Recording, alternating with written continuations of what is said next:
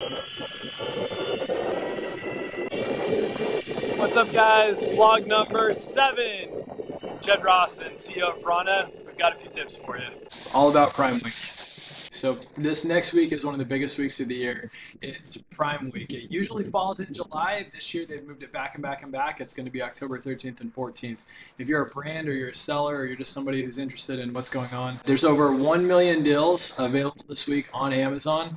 For the clients that we work with, it's one of the biggest weeks of the year. And so this is actually Prime Week, not Prime Day. Prime Day is a 36-hour event, so don't be confused. It's actually a 2-day event. And we've got 5 quick tips for you on how to best prepare for Prime Week. Tip number 1, make sure your inventory is going at full steam. So your IPI score, your days of inventory on hand, those are your 2 key metrics to be keeping an eye on. There's nothing worse than running a promo and running out of stock when you wouldn't have run out when you would have sold through it anyways. And so why sell through at lower margin? So make sure you're keeping a close eye on your inventory, and then make sure you're fully in stock. We're recommending that everybody ship in what they need for the quarter right now. Now there's a few exceptions. If you have oversized items, be cognizant of the fact that Q4 storage fees actually go up for FBA. But first and foremost, we anticipate the logistics are going to slow down post Prime Week. So right now receiving times can be anywhere from a few days up to 2 to 3 weeks. After Prime Week, everyone's going to be replenishing because they will have sold through a lot of inventory, which means that Amazon's, especially Amazon's partner carriers, will be even busier. And so if you want to anticipate that and get ahead of it, our first recommendation is make sure you ship out everything you need for the quarter right now, or something close to it. At a minimum, take days of inventory on hand up to 45 to 60 days, just to give yourself a little bit of an extra cushion to make sure that you don't run out of stock. Tip number 2, logistics. Make sure that you're insuring your shipments before they go into Amazon. So with Amazon, we've had a couple of folks who have had their shipments lost or in transit. It's extremely painful. Inventory is cash. You don't want to lose cash, and so it's important to make sure that you've got not only your business insurance, but also when you're inputting your information on the shipment creation for FBA, that you're putting in a declared value. A lot of people put 0 in that field, or they just put a fake number. Make sure you're putting a declared value. At a minimum, you can put in a declared value of $4,000 per shipment. It won't affect the fees at all whatsoever. And then make sure you check your business insurance to make sure that as a seller or as a brand, that you have plenty of coverage to update your insurance in case of a lost shipment, so that you can recover those funds if needed. It hasn't happened a lot, but we have had several clients who Amazon has lost shipments for, or taken a very long time to receive them in. Tip number 3, let's talk about promo strategy. Now, most of you probably already have your promos running.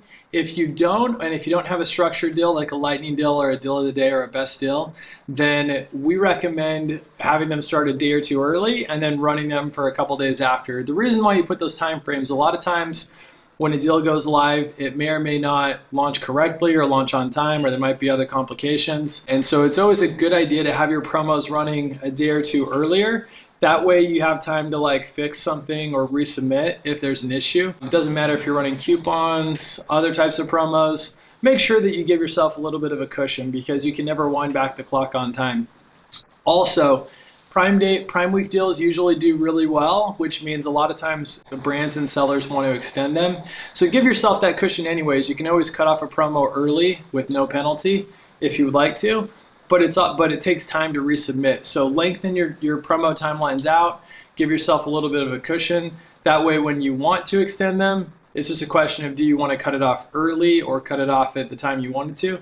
Give yourself a little bit of extra room before Prime Week, or before Prime Day and after Prime Day. Tip number 4, marketing. So for the marketing strategy, we anticipate that your campaigns will hit their daily budgets quicker and faster. So make sure that you're taking the budget numbers up in terms of ad spend by day. And then there's going to be an insane amount of traffic this week. Every year, Prime Week has outperformed Black Friday the week before. This Q4 is essentially like having 2 Black Fridays back to back, less than a month apart.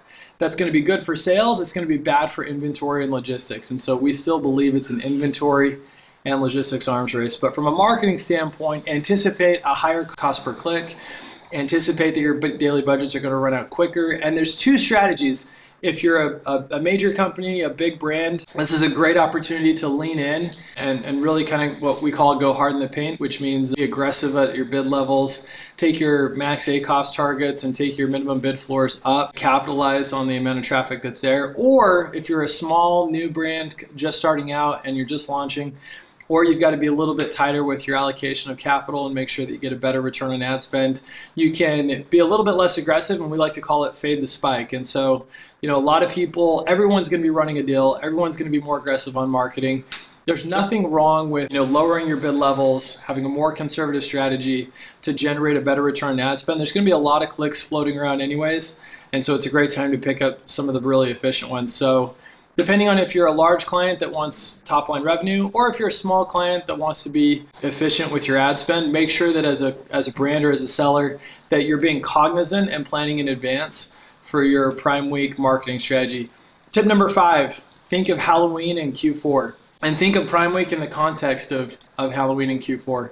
Many people are looking only at Prime Week and they're very myopic. They haven't anticipated the longer receiving times. They haven't anticipated the Black Friday or Cyber Monday promo deals. That cutoff was today, so make sure you get your Black Friday and Cyber Monday promo deals in now. If you miss the cutoff for some of the standard deals, you could always load coupons, always load promos. Make sure you're looking at your Q4 budget and looking at the total top line numbers for the quarter, the total amount that you want to spend for the quarter. And then think of Prime Week and Halloween, Black Friday, Cyber Monday, Christmas. Think of it all in the context of your Q4 numbers. That way you can plan ahead, and that way you don't overspend. We're pulling a lot of the budget forward. So as a percent of marketing spend, most aggressive that we are is we're allocating up to 45% of our Q4 marketing budget in October. The reason why is because in business you can burn money or time or both. That's the principle. Time is the most expensive thing you burn, and so you can always go back and make a case for increasing the budget if you've deployed it well and you've gotten a 4, 5, 6, 8 or 10x and beyond. However, you can never turn the dial back and go back to October and get a redo.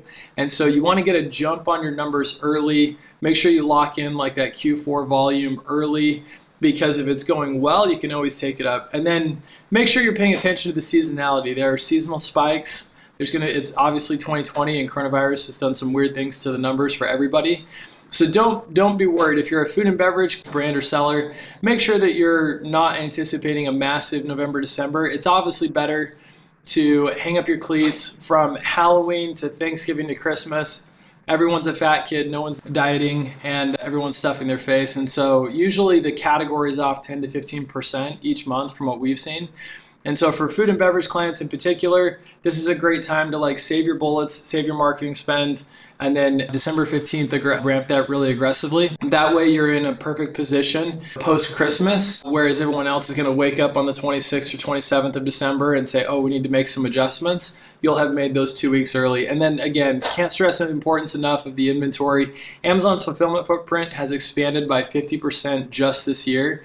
They've opened up 30 new DCs just in the last 60 days. That's hundreds of thousands, probably millions of square feet. And so with 30 new DCs, 100,000 more workers, there's a lot of new folks on their logistics and supply chain. And so because of that, you want to make sure that from an inventory standpoint, that you are just rock solid. Those are our 5 Prime Day tips. Hope you have a great Prime Week. We'll see you out there. What's up, guys? That's all we got for you. We'll see you on Amazon.